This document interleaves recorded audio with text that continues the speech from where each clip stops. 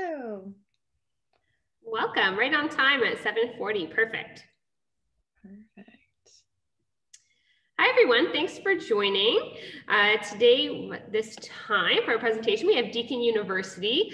We have current second year student, Bree Nickel, chatting all about the Deakin Med School and her experience. So I will let you take it away. If you do have any questions, feel free to pop them in the chat and we'll get to them. Perfect. Thank you so much. So hi, everyone. Yeah, my name's Bree. I'm a second year medical student here at Deakin. I guess to start off, maybe why I chose Deakin. So like probably many of you, I unfortunately did not get into any medical schools in Canada, so I decided to look elsewhere. I had visited Australia before one of my friends had moved down, and I had come and visited her, and I was like, wow, Australia, she's pretty nice. So I started looking for some schools, connected with OzTREKK. I ended up applying to 6 schools, and then I got interviewed for 5 of them, and then I got accepted to all 5, so I had to pick. In terms of Deakin, why I chose Deakin, there was a few reasons. One of them, I really liked that it was a bit of a smaller cohort. It's only about 140 to 150 students, depending on the year. So I really liked that we were kind of more focused on, we weren't just a number, we were an actual person. And then if you do choose Deakin or decide to come in any way, they definitely like value their students and they really want to get to know us each and just like talk with us like we're their peers. And I really liked that. So there wasn't really a imbalance where, you know, our lecturers think that they're, you know, high and mighty and up top.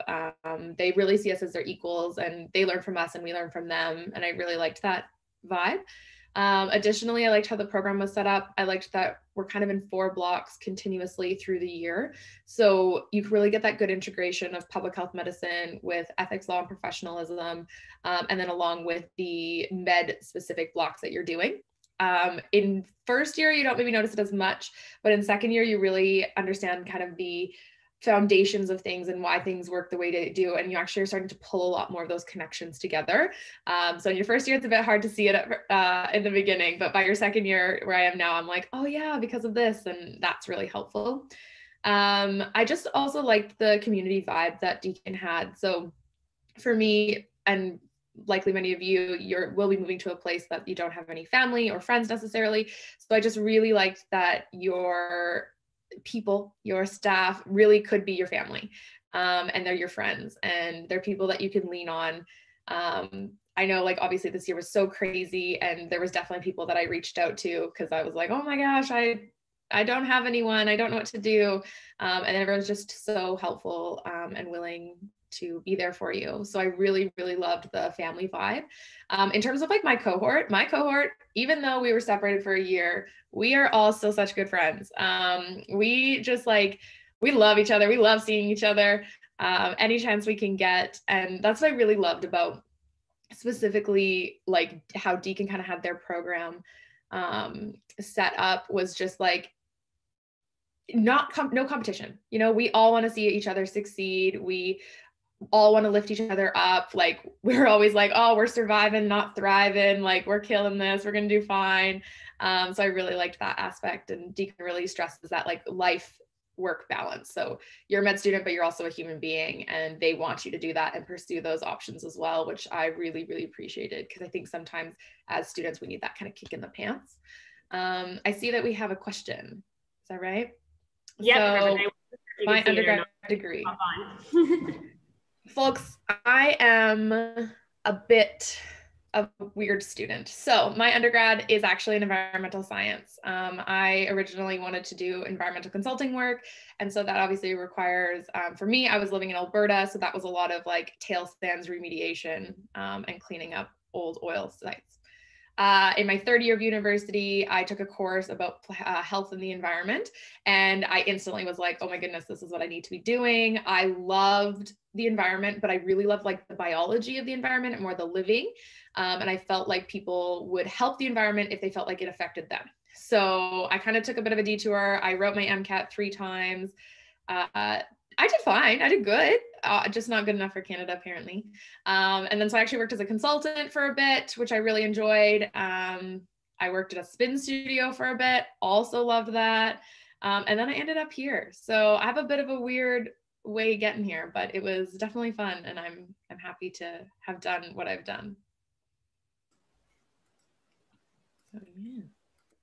And I love that we sort of say you had a little bit of a roundabout way of getting here, but you're definitely not the only one, because one of the great things about our program is not having prerequisites. So we've got students from all sorts of academic backgrounds, all sorts of professional backgrounds, which is amazing. And everyone really brings sort of something from that. So, Bree has this absolutely phenomenal understanding of how the environment does impact our health, but then, others we've had lawyers in the program, we've had engineers, we've had people that have done clinical backgrounds. Our Dux of Medicine, our highest scoring student a few years back, was a concert cellist before they came to us. So really diverse backgrounds, which is amazing. And I think one of those things that make Deakin that little bit of a different medical school as well.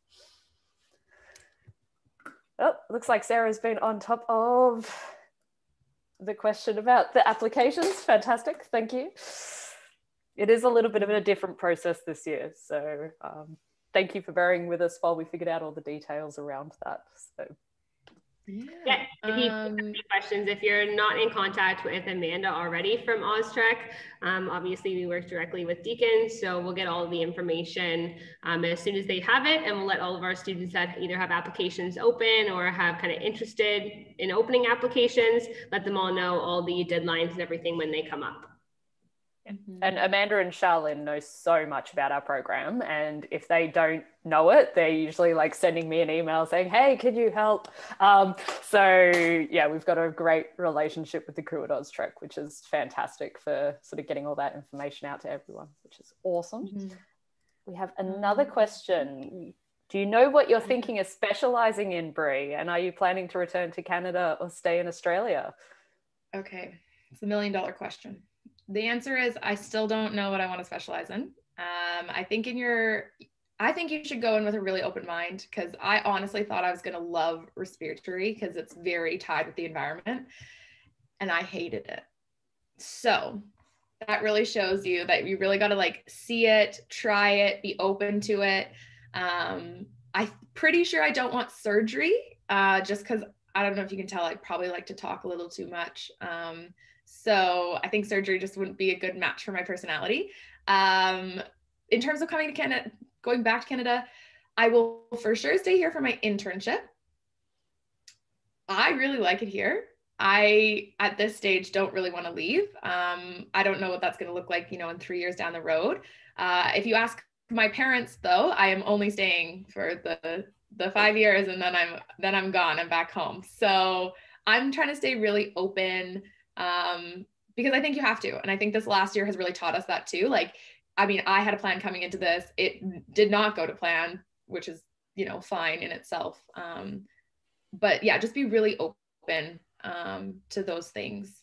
And then I see, so getting my CV. So in terms of my CV, I've been doing a lot of student-run societies. So I'm part of Medusa. I was doing some peer mentoring. I'm also in a Med Mentors group that's just gone nationwide, which has been really cool. So I'm kind of building, yeah, I know, so exciting. Kind of building my CV in that regard. I know some students do work and continue to work, and that has been a great thing for them. I would hoped to get more shadowing in. Unfortunately, we haven't had a lot of exposure just given COVID and stuff. And even for this year, we only get one clinical placement so far. That'll be in a GP clinic, which everyone who's done it has said it's amazing, and we're so excited. But my perspective is I have my entire life to be exposed to a hospital and a clinical environment. And so as much as I want to be doing that, and it's so fun and it makes you feel like you're doctoring and you're doing the thing, we have our entire lives to do this. So, why not hold back a little bit, enjoy the ride, enjoy that you get to be with friends and make new friends and surf and walk on the beach and whatever it is that gives you joy. Because we will all get to that point in life where we're only going to be in a hospital, or we're only going to be in a clinic, and we're going to wish for the days that we were sitting studying at my desk or something. Yeah. And I think the other thing with that is you're going to be based in our clinical schools in years 3 and 4 of your degree. So you do have basically 100% clinical exposure in those years. And, you know, before COVID, we did have a lot more clinical opportunities in your first 2 years. And we are hoping to get back to that. It's just they're still a little bit limited at the moment while we have restrictions around our hospitals and things. So be coming back. I might just jump in with the question about how difficult is it to get an internship in Australia? But yes, it can be difficult to get a match as an international student. As an international student or an international graduate, you wouldn't be guaranteed an intern place. Different states have different policies around that.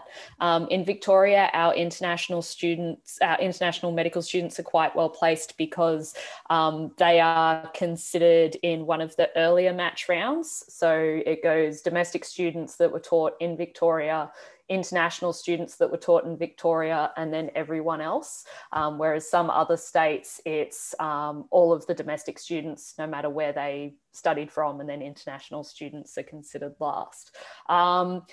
That said, none of our Deakin international graduates have missed out on an internship if they've wanted to do an internship. We've had one person who decided they wanted to do a PhD. We're not going to hold that against them. But everyone else has decided, everyone else that's come through our program has received an intern place if they've applied for it. So we're hoping to keep that up, and we try to support you as much as we can to keep that going, because it's great for us to train fantastic doctors, but we want to make sure you actually get to be doctors at the end of it. So. Exactly. I see about my GPA and MCAT. So like I did well. In terms of my MCAT, I scored a 509. GPA on a 4.0 scale, I got 3.8. So like I was doing all right. But don't focus on that. And I think that's my biggest thing. And something that I loved about Deakin was like, it's a hurdle, you put it in, but at the end of the day, they get to know you, they want to know you. For me, I think that's what really made it stand out too, was that they cared about who you were as a person.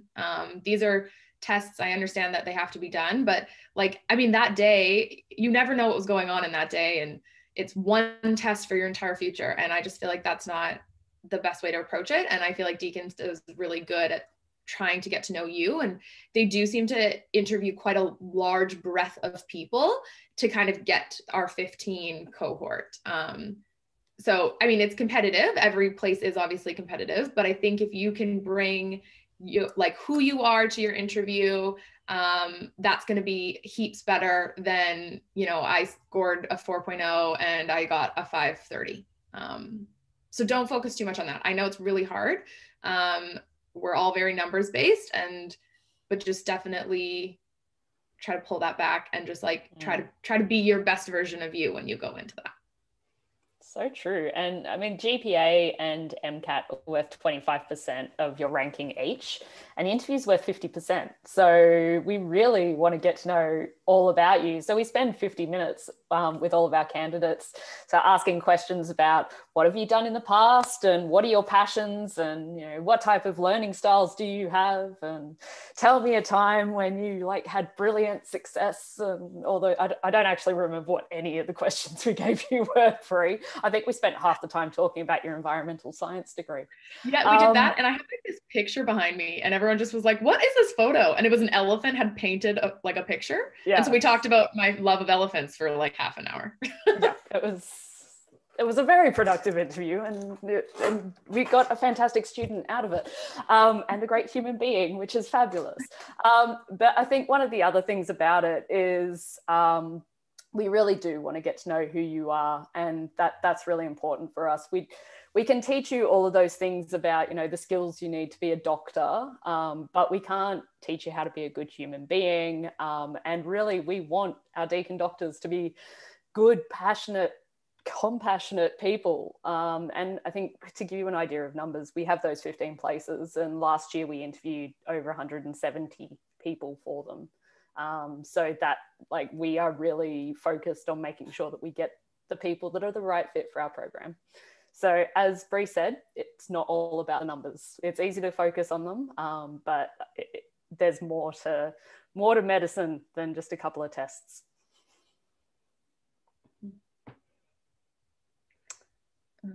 I think we answered all the questions. There's one about class sizes in first versus second year cohort overall. Time for maybe one more question. So the class sizes, it's 140 students per year, or 145 students per year. So that's 130 domestic students and 15 international students.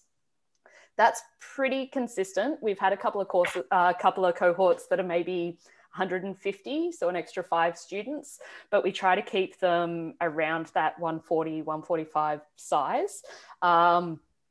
And then we break you up into smaller groups as well. So for your problem-based learning, you're in a group of 8 to 10 people. For team-based learning, you're in a team of 5 people. And then we also have sort of smaller seminars and practical classes as well. So we've got pretty good ratios for staff to students or tutors to students, just to make sure that we get to know you all and no one falls through the cracks, which we really don't want to happen. So it's really hard to hide in our cohort when we sort of know everyone on a first name basis. So. Awesome. Well, thank you so much for joining. Definitely lots of awesome advice and lots of awesome information. So thank you so much. If you do have any more questions for Deakin, feel free to head back to the Career Co chat room. We got about an hour left of the virtual fair, so I hope you enjoy the rest of your time. And thank you so much again to Bree for joining and chatting all about your experience. No worries. Thanks, guys. Thanks for having us.